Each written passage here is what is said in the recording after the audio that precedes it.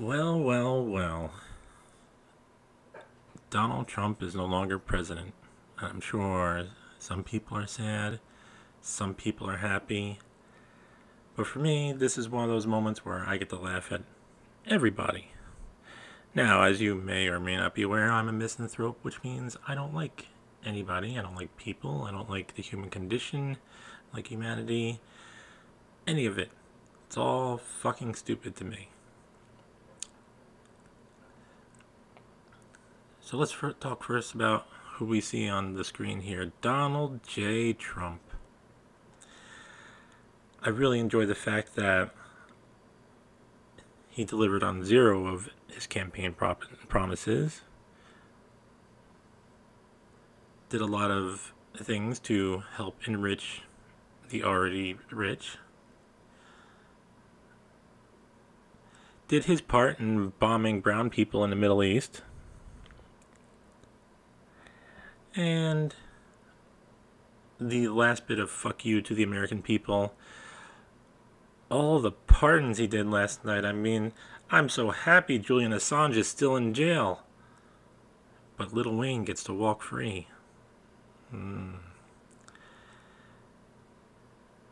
I was particularly amused by the statement of one reporter stating about the lights emanating that were running along the lake, the pool coming from the Washington Monument looked like Joe Biden's arms embracing America right before he sniffed its hair.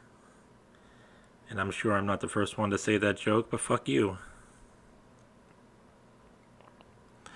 So now we have Joe Biden. Oh, I'm going to trust the science, the 100 days of masks, which I already explained to you how you can find out how effective or ineffective masks are.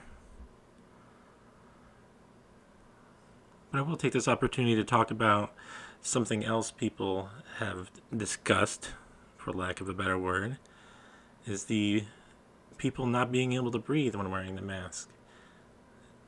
Once again, I follow the science. I've studied the science many years of my life. So why is it that some people at least, say they can't breathe while wearing the mask? Well, do you know the process of waterboarding somebody? You see, if you want to waterboard somebody, which we all know by now is a torture technique, you simply cover up their mouth and nose with some piece of cloth, and then you get that piece of cloth damp.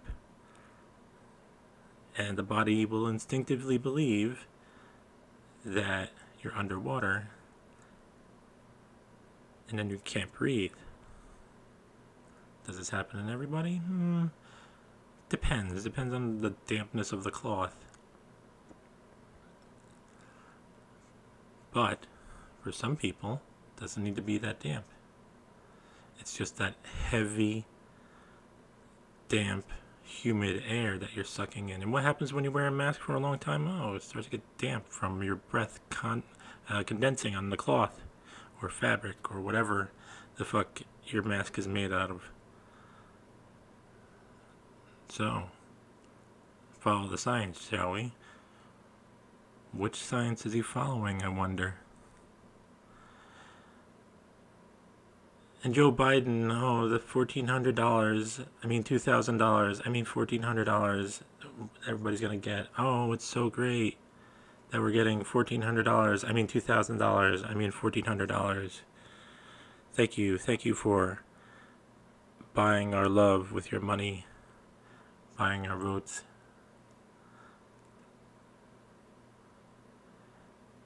The man with his arms outstretched to embrace America, who probably shot a 20 under par golf game when he was 12 years old, who could probably pick up a Buick with one arm. And I mean the older Buicks, you know, the metal ones, back when cars were really cars and not this crap we drive nowadays. You see where I'm going with this? But at least 2020 is over, right? 2020, the year that feudalism was solidified in the world. Again. And of course, it's just the same as it was 1,000 years ago. It's just better toys. That's all. Better toys to keep the people in line.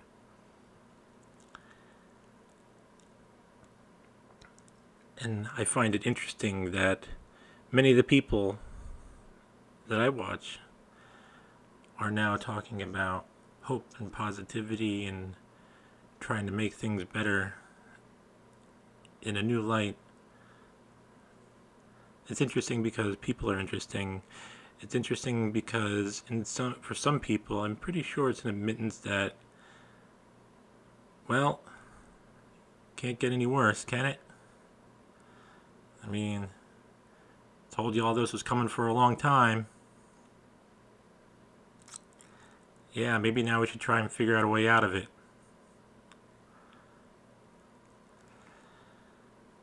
So, like I said, 2020, the year that feudalism was brought back to the world. What did we learn from 2020? Let's talk about that, because, you know, we're supposed to talk about lessons learned from the previous year. Well, let's see. We learned that krakens are still mythical creatures.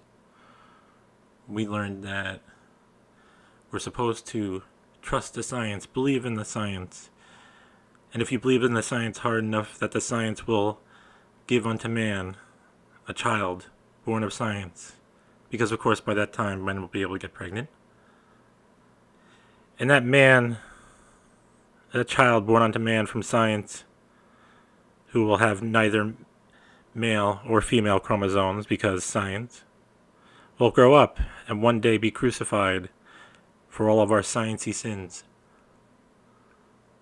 Because science. Yep. So Donald Trump and Joe Biden, two people lying their way in the office and will lie their way out. And two people that, one who's already spent his time with his boot on your neck, and the other one who's just getting started. 2020 is over, but 2020 is the beginning. The beginning of the age of nightmare fuel.